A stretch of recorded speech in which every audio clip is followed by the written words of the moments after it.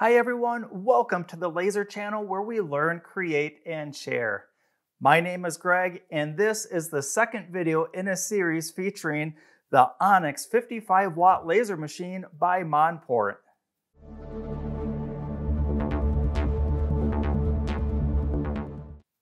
Welcome back and thanks for joining me for the second video on the Onyx laser machine by Monport. I have this video designed to get you up and running with your machine as fast as possible. Part 1, I'm going to open up the cover here and we're going to do some checks inside of the work area to make sure that the machine will be ready for power up. The first thing I'm going to do is make sure that I have all of the packaging material removed completely out of the entire area of the machine. That sounds pretty basic, but when I move the gantry forward here, we're going to find that there is one last piece of foam that was still in the machine. There's also one more piece of packaging, and that is this Velcro strap around the cover for the laser head. That was on there because this laser head is held on with some pretty powerful magnets, and it's important that that is removed to make sure that this Velcro does not cover up the access hole for the laser beam. Since I'm working around the laser head, I want to just gently and slowly move the laser module back and forth, making sure it has free range of motion and that none of this cable track here gets hung up on anything. Once that's set, I'll move the entire assembly frame here forwards and backwards, checking for the same thing. Nice, smooth movement. The last thing to check is going to be to remove the cover off the laser head. And I'm going to do a quick inspection of the mirror and the lens to make sure that it is absolutely 100% free of any fingerprints, dust, or debris. I'm also going to check this pass-through mirror. The last thing I'm going to check inside of the machine here is going to be off to the side, and I'm going to be looking at the coolant for the machine. Mine came factory filled. You can see the coolant level right here. That looks good. Step number 1 is complete. I'm ready to move on to step number 2, and that's installing the exhaust system and the cables up to the machine. I'll take you through a brief overview of what I'm going to be doing, starting with the inline exhaust fan. I'm noting the direction of flow. All the exhaust is going to be going out that direction, which means the Onyx machine is going to be connected going up to this end. Moving on to all the clamps and duct hosing, I'm going to start with the 120 millimeter duct. One end of this is going to connect to the exhaust on the Monport machine. The other end is going to go up to this duct reducer, the smaller side of course. I'm then going to move over to the 150 millimeter duct. I'm going to cut off a short section of this. This will get attached to the other side of this duct reducer. That will allow all of this to be connected up to the input side of the exhaust fan. I'll then take the balance of the duct hosing down here and connect that to the output side of the inline fan. Here's the brief fly through. Here's the 120 millimeter ductwork connected directly to the back of the machine, and we follow this hose all the way around until we get to the reducer that's underneath here. And then we cut off a section of the 150 millimeter. Now you can use the entire section if you want. I chose to cut a little stubby section and connect that here. I moved around to the front of the machine here so that we can see here's the flow arrow once again that I keep mentioning. So the machine exhaust comes in, flows out this way, goes through the final tubing, exhausted to the outside. The second step in part number 2 is connecting the cables up. This is super simple, but there's one spot that we don't want to skip. I'm going to start out with the very basic things of, connecting the power cable up to the machine. And then the USB cable. I'm going to show you something on the back of the machine here because there are 2 USB ports. One is for the camera system that's mounted in the top glass here. And then the second USB port is the communications port that we want for connecting up to the computer. The last cable that I have is this little interconnect cable, and this is the most important cable on this machine, and that is because Without this small little connector in the back of the machine, the laser will not fire. This gets plugged into the port next to the power outlet. With step number 2 all complete, I'm ready to proceed on to step number 3, and that is installing the Lightburn software on the computer and connecting it up to the machine. Let's take a look at the computer at the Lightburn website.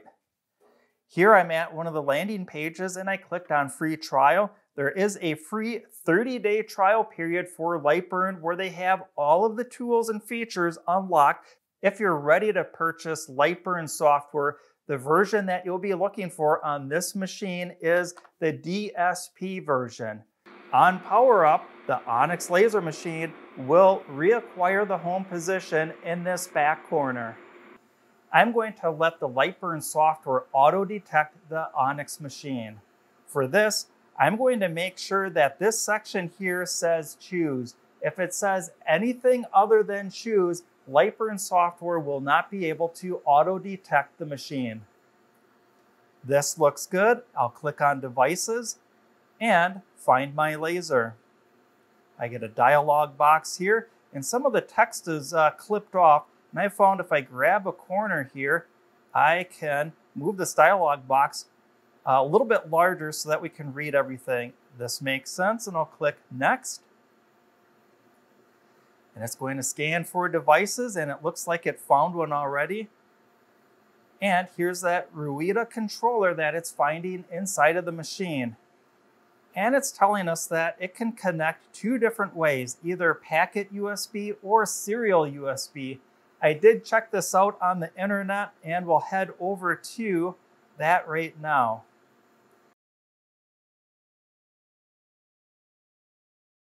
Switch back over to Lightburn here. I am going to just click on Packet USB, Add Device, and I'm going to rename this to Onyx. I'll click Next, and where do I want the origin of the laser? This is another way of the software asking where is the homing of the laser, and this is going to be in the rear right corner, over in this corner. Again, I've got a dialog box here that's clipped off, so I'm going to use my trick of grabbing the corner here and extending that out. Gives me a brief summary of how I'm connected up to the machine, what I renamed it as, the work area of 510 millimeters by 300 millimeters, and the origin or that homing point is going to be in the rear right corner. I can click Finish here. I'll scroll down to the bottom of the list and we'll see the Onyx laser. I can click OK. On my Lightburn software, I have a lot of machines that I have connected up to Lightburn, so I'll need to pull this menu down and go to the bottom of the list. Lightburn software always adds a new machine to the very bottom of the list. If you're doing a fresh install of Lightburn, your machine will automatically be the only one in the list. We'll see here that we're connected, and it really is that easy to connect Lightburn software up to the machine. The first thing I want to check out with the software is I want to draw just a box, a random box, somewhere in the middle of the work area of the software. And I'm going to frame that out to see if I can get the software to get the machine to move. Before I do that, I can see that my start from is from the current position. And that means if I draw a box, it's going to draw a box, as it says, from the current position in the corner. And I want to use absolute coordinates. To accomplish this, I'll pull this box down and go absolute coordinates. Now I'll draw this just any size box somewhere in the middle of the work area here. And I can click Frame. And look at that. It is framing out this box I just drew. So just a few minutes ago, we connected the software up to the machine. I just drew a box and we're already framing that out in the work area. The next thing that we're going to do is load some material into the machine, set the focus, and we'll start lasering. The first material I'm going to place in the machine is going to be this 3mm cardboard that comes with the machine.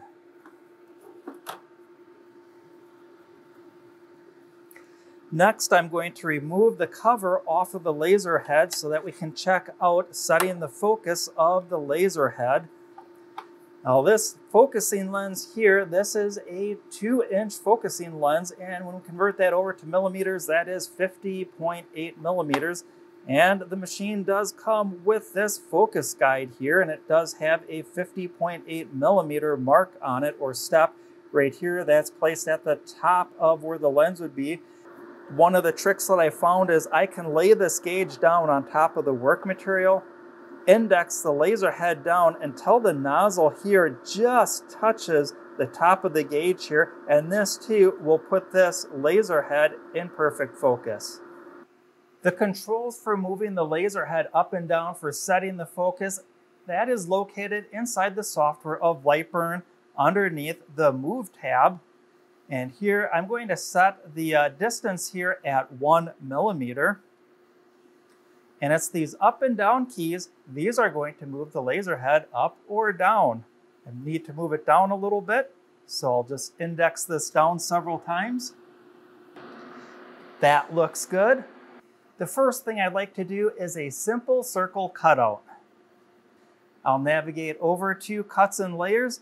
We'll see that the mode is line. Right now I'm going to leave it on line, and I'm going to leave the speed at 20, and I'm going to set my power at 60% max and 60% minimum. The min-max power levels, I'll explain that when I cut out a square up next. First though, I'll turn on the exhaust fan using the included remote with the machine, and I'll hit the start button, and we'll watch the very first cutout on the machine.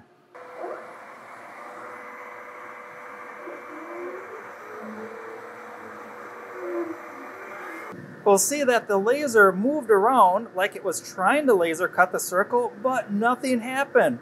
What's going on? For this, we need to travel around to the back side of the machine, and there's this beam attenuator back here, and this is a manual override for the overall laser power going out. And right now I've got mine turned down, and I need to turn this all the way clockwise until it stops. And let's try this again.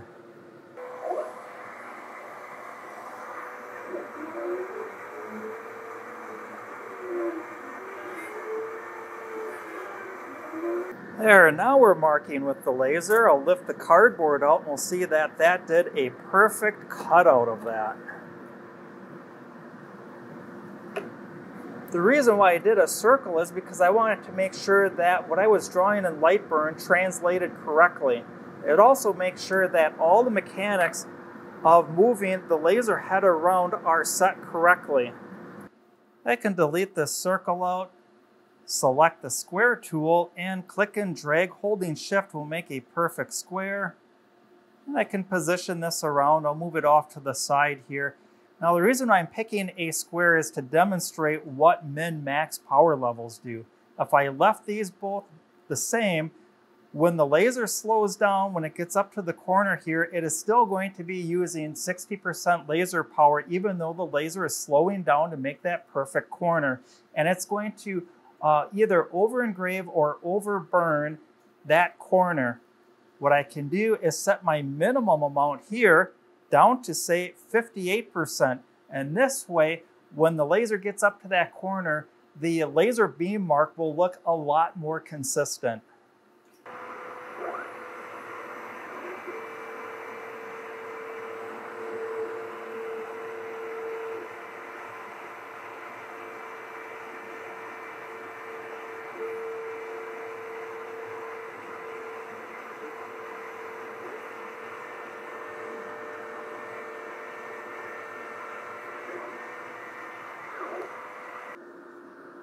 And check that out. Yep, another beautiful cutout.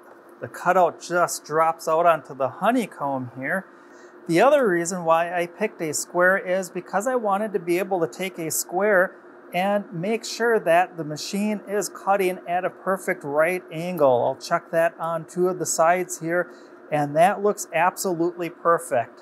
Very quickly, I was able to cut a perfect circle and a perfect square.